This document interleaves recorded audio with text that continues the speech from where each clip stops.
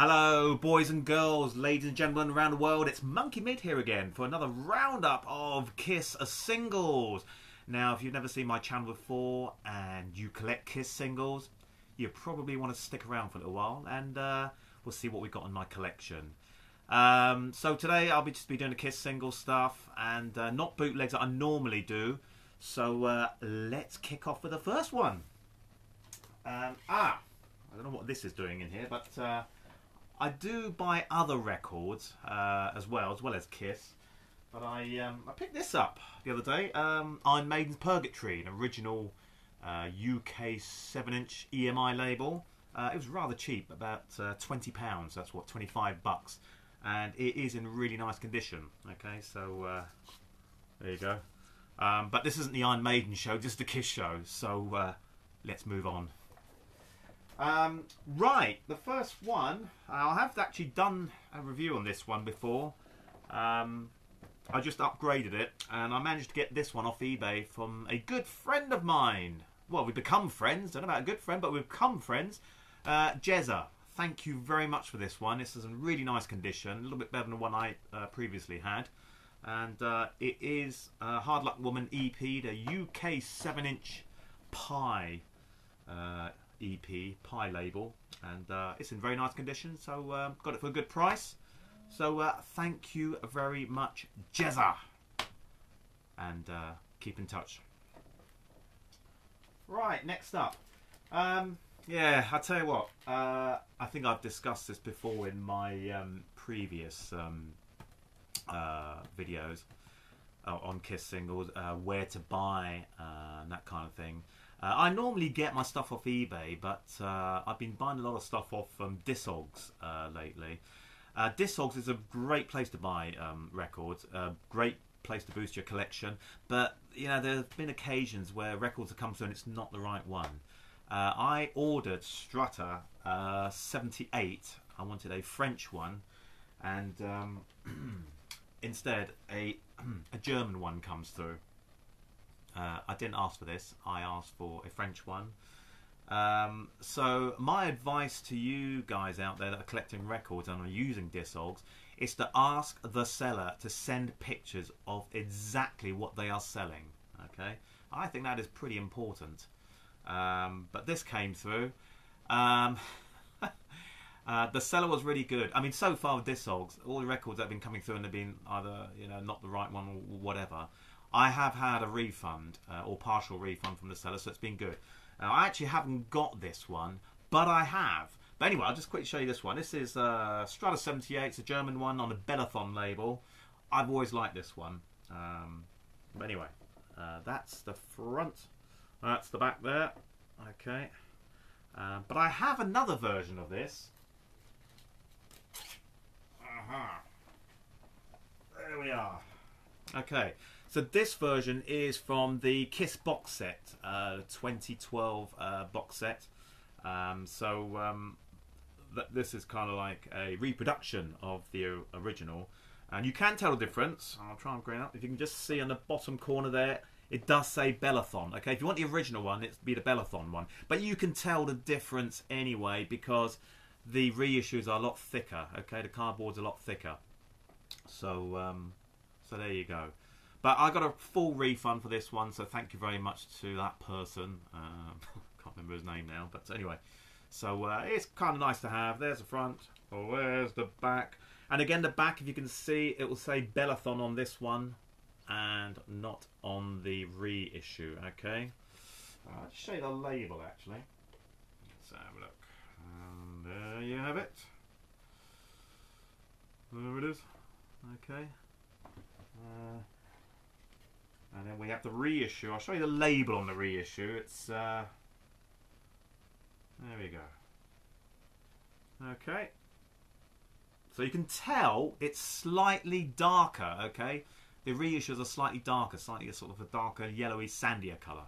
So there you go. Okay. But as I said to you before, when you buy stuff off Discogs, you don't get to look at the picture of what the seller is selling, but there is the option of asking the seller, okay, or for a picture. So there you go. Right, next up, Right, I've got 3 here. I'm going to put these 3 kind of like together. Although this is the first one that doesn't not come with the 3 that I bought all together. This one separately. Again, this is another Discogs thing. I ordered Hold Me, Touch Me. Okay, there you go. Hold Me, Touch Me. This is on the American Casablanca label. Okay. But it's the Camel label, okay? It's not the Filmworks label. I wanted the Filmworks label. So, anyway, this came through, which isn't a problem because I haven't got this anyway. But again, I got a full refund from the seller. So, everything's going my way so far. But yeah, this is quite unusual to have Hold Me, Touch Me on the Camel label. Because obviously the Camel label stopped at around 76. After Destroyer, they kind of like finished the Camel label. I don't think the Camel label was on, or the original American Camel label was on Rock and Roll Over, or was it? I can't remember now. You guys remind me. I'm not an expert on this. But anyway, obviously Hold Me, Touch Me came out in 78, so they're still using the Camel label.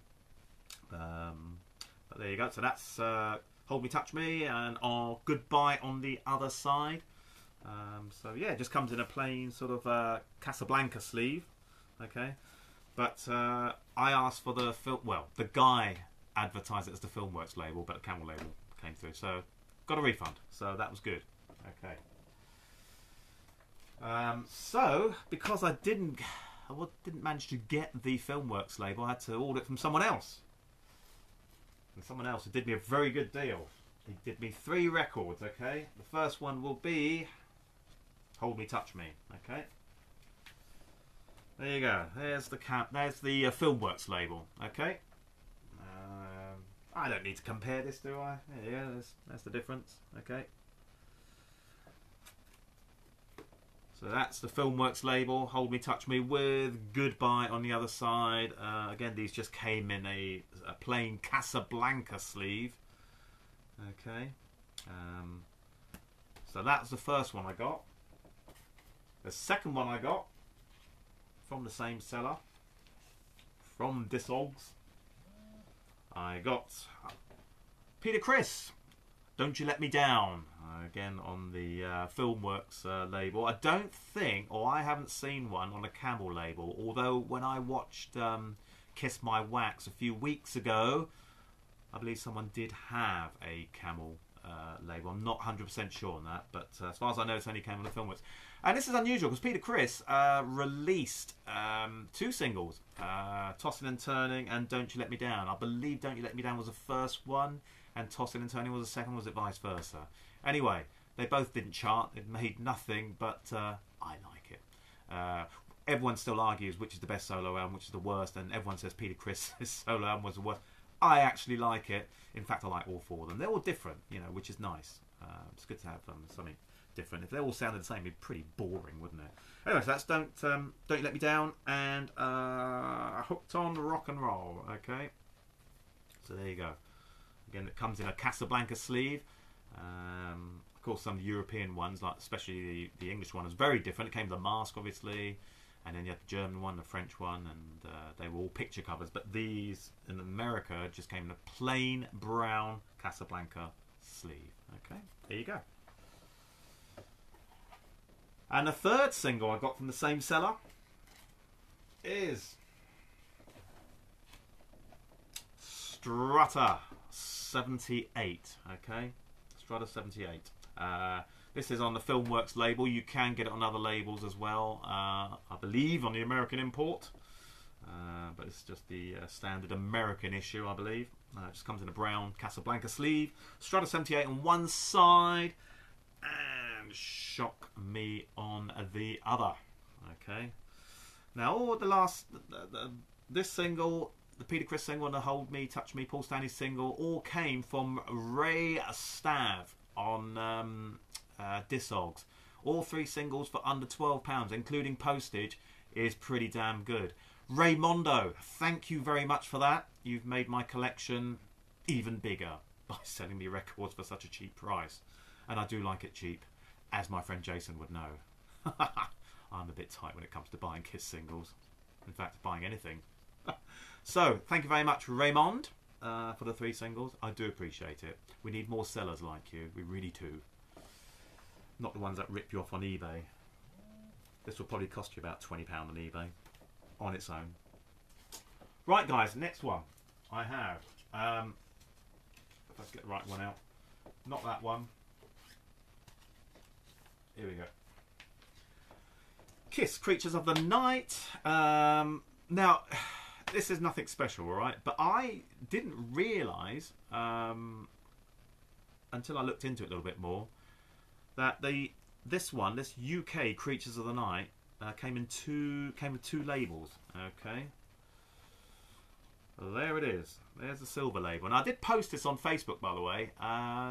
No great shakes, nothing major. They just came in this label.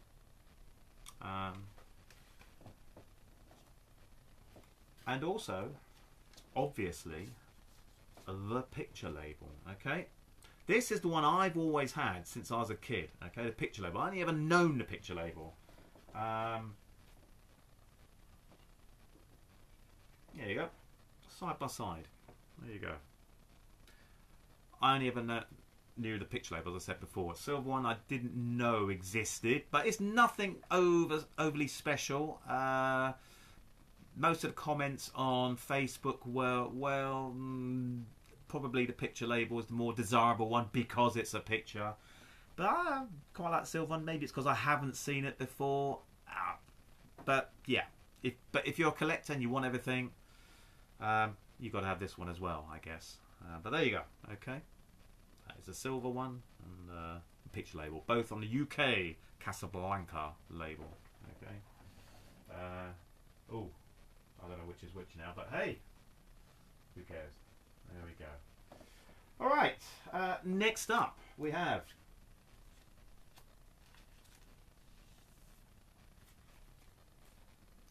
Talk to Me with Naked City on the B-side. This is a Dutch copy. Okay. Nothing overly special about this one. They used this shot or this photo session. They used it for 2000 Man, I believe.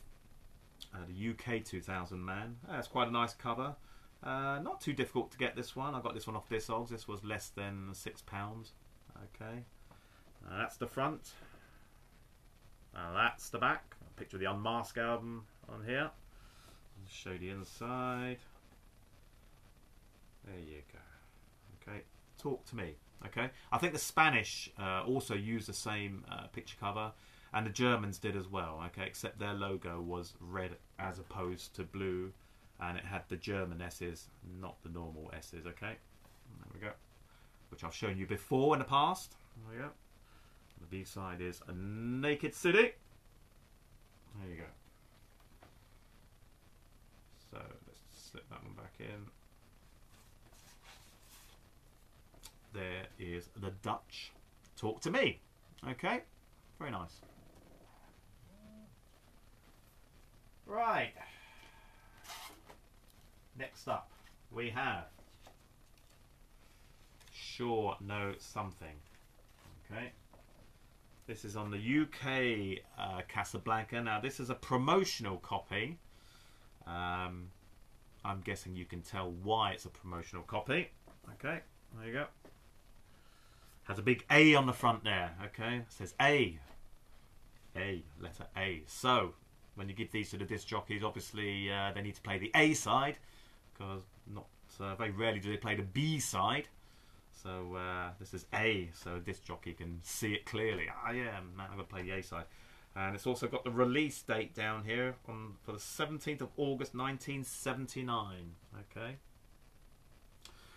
Now, a few months ago, I did actually do a promo copy, a UK promo copy of I Was Made for Loving You, and I said there was 2 versions. I was talking bullshit. Okay, I said that there was I Was Made for Loving You had the big A on there. One had the release date and one didn't have the release date. Okay, so I was talking rubbish, like I always do. Ha ha. But no, what it was I Was Made for Loving You just had the big A on there without the release date, but Sure Knows Something The second promo single has the release date, okay? So there you go. So I hope that clears things up. And on the B side is Peter Criss's Dirty Living, okay? So there we go. So Casablanca brown sleeve, nothing special here. But if you're a label addict, you're going to need this one. There you go. All right. Right. Next up, we have another version of I Was Made for Loving You. I tell you what, this picture cover for I Was Made for Loving You is so common now. I think every country probably used the Dynasty album picture cover for their 7-inch. This is a German one. It's quite nice. Little bit different because it's got different S's and a little bit. The picture's a little bit smaller. Most of the singles are quite sort of large. I Was Made for Loving You. I say this was used on many, or a lot of the European singles anyway. If they had a picture cover. But yeah, nothing I can say about this really. That's the front. That is the back. Okay. They could have done a little bit more with the back, I think. A little bit boring, but it's, there you go. I Was Made for Loving You. And of course, B-side is Hard Times. I'll show you the label. The difference, actually, this is quite nice because the Germans actually, later on, they actually printed onto the vinyl itself, okay? So there's the label. It's not paper, it's actually printed on. So it's quite nice. That's the other side there, okay? There we have it. And I've just remembered, again, I got this one from Discogs. I asked for a German one, and an Italian one came through. Okay, so the guy, again, was really good. I don't know whether it was Discogs sellers. They're really, really good. I got a full... no, I didn't get a full refund. He just said, keep the Italian one, and he just sent me the German one. So there you go. If anyone wants the Italian one, I have a spare one going, because I have 2 of them. So this was, yeah, this is I Was Made for Loving You. There you go. And thank you to the seller who replaced it for nothing. There you go. Okay. Right. This will have to be the last one, I think. I might be able to squeeze another one in. Okay. We now have, there's nothing special, this is Ace Frehley, New York Groove. Now I did have this one, I reviewed it probably about 4 months ago, something like that. But it was on a Camel label, okay? Now this New York Groove is on the Filmworks label. There you go.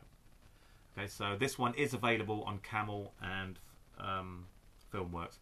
So it's only the Ace Frehley one and the Paul Stanley one that I have seen that is available on Camel. Okay, I haven't seen any of the other ones. The Radioactive, Gene Simmons Radioactive, I have not seen on Camel. If you see that, pick it up. And say the Peter Criss one, I've only seen it once on Kiss My Wax. Okay, that was on Camel label as well. Okay, so nothing too special about this one. This is just New York Groove. Comes in a brown Casablanca sleeve. I'll take that out. And on the B side, can you guess what the B side is? Yeah, it's Snowblind. There you go. Okay, Snowblind. So